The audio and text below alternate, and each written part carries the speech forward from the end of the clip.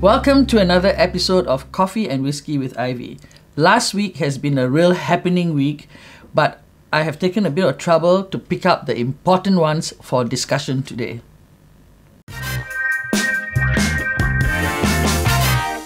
So, the top of the news, the headlines, the whole week is basically about this whole thing about racism. Does racism exist in Singapore or not? And the minister losing his cool and getting angry. You know, minister, don't lose your cool. Get down to the bottom of whether we have racism or not. And let me tell you, the fault lies within our system.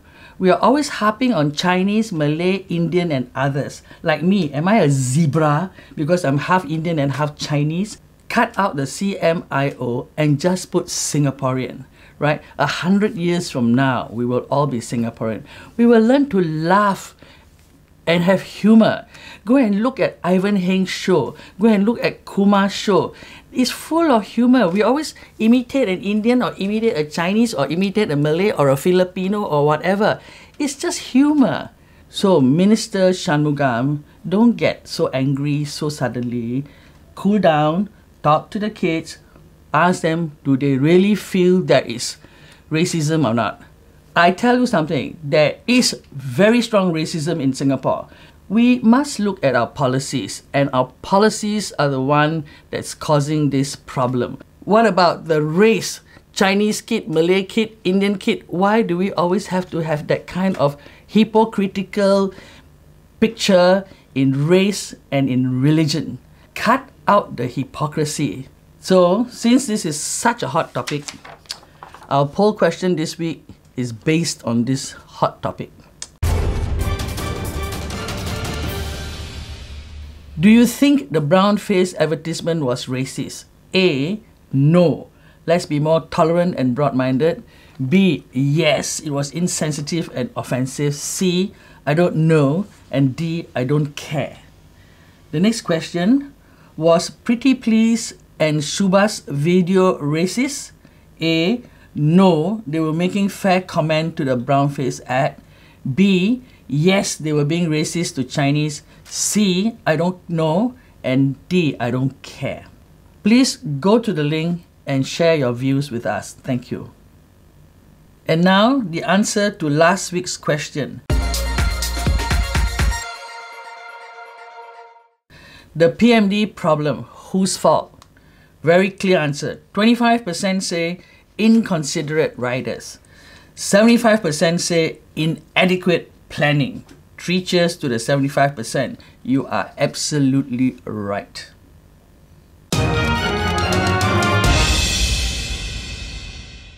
Headlines: ASEAN to navigate choppy waters on own terms. Our Foreign Affairs Minister Vivian Balakrishna made that suggestion, and I think he's very right. I think people who are not from ASEAN should just mind their own business and look after their own business. You know, we should tell the white colonialists to go back to their countries and protect their own people from being shot by their own people. ASEAN should navigate our own choppy waters by learning to swim together.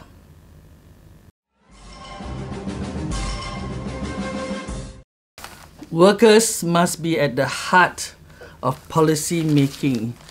Our NTUC chief said that. Really? Do you really make the workers the heart of your policy making? Look at your own salaries compared to the fella down below. You know, you're promoting a progressive wage of $1,200 a month for Singaporeans. How can you live on $1,200 a month? I believe, and I've been saying this many times, 70% of Singaporeans earn less than $2,000. Am I right or wrong? Let's look at how many times you NTUC chiefs make compared to the poor Singaporean down below.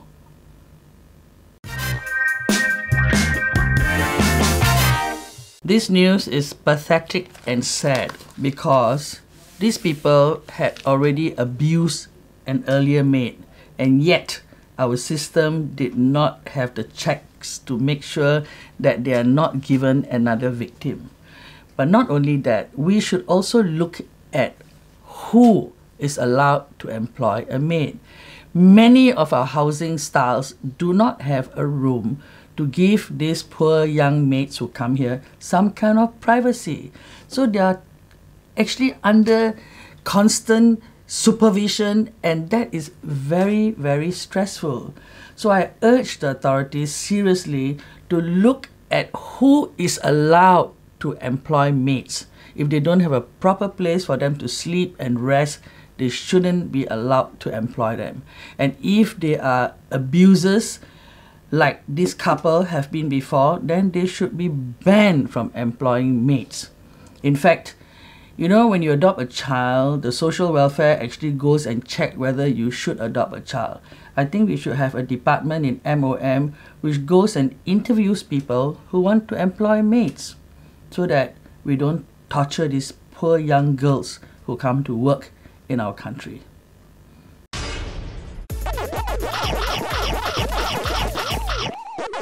IPS studies Singaporeans see value of having immigrants. Good to have different nationals as neighbours, say Singaporeans. And I'm sure you will agree when I say good to have cheaper, better, faster people to do the less glamorous work that we Singaporeans do not want to do, because it pays so little and it cannot help us to feed our family. Marriages, divorces on the decline, very good. People should only get married if they seriously want to start a family and have children and spend the rest of their lives making sure these kids grow up to be good. They shouldn't just get married to qualify for a HDB flat.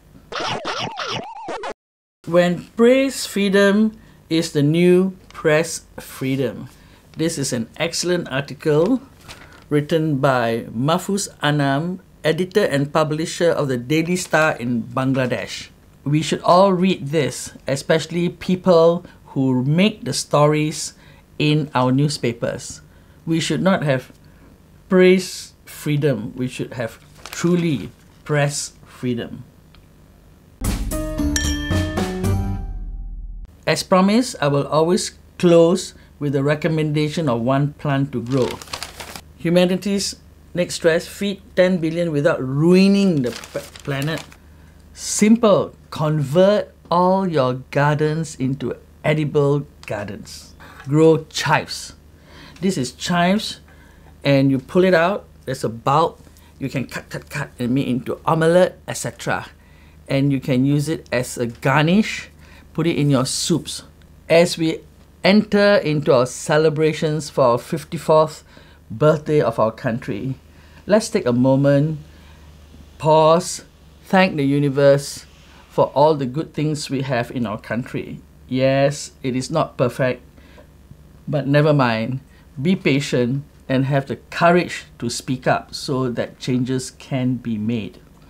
I'm very happy to include a small video made by the younger, talented members of my crew. The director was not involved.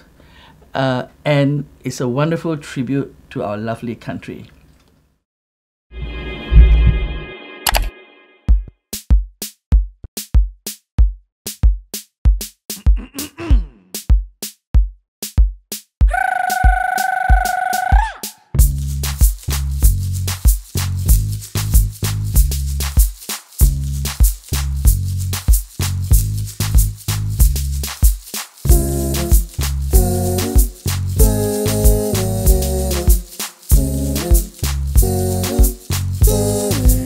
You could take a little trip around Singapore town in a Singapore city bus.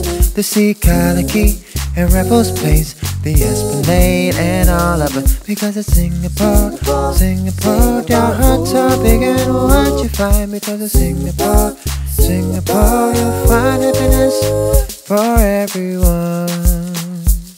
Let's go down to the riverside. It's an unforgettable sight. To see the sunrise on a fiery isle, turning darkness into light. because it's Singapore, Singapore. Their hearts are big and what you find, because it's Singapore, Singapore. You'll find happiness for everyone. Nasi lemak, nasi lemak, char kway teow, char kway teow, Laksa, laksa, because it's Singapore, Singapore. Their hearts are big and what you find, because it's Singapore, Singapore. You'll find happiness for everyone. Ayo, what are you doing? Happy National Day, Singapore! Thank you for watching this episode of Coffee and Whiskey with Ivy. Remember, if you haven't, please subscribe so you won't miss any action.